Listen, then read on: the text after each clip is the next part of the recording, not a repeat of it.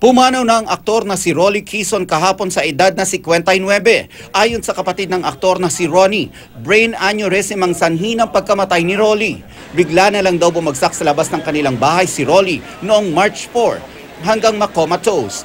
Wala pang inilalabas na detalye kaugnay sa burol ang kanyang mga kaanak. Nakilala si Rolly bilang Rolly Puruntong sa 80s sitcom na John and Marcia. Dobleng dagok ang nangyari sa pamilya Quizon lalo't kamamatay lang din ng isa pang kapatid nila na si Dino Quizon sa California sa Amerika.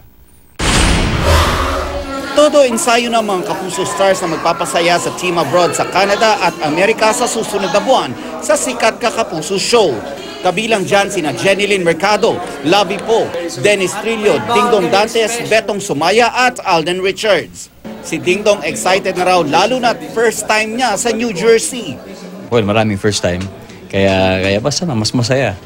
Bukod sa pagpapasaya ng mga Kapuso Stars, samot-saring performances din daw ang dapat abangan ng team abroad.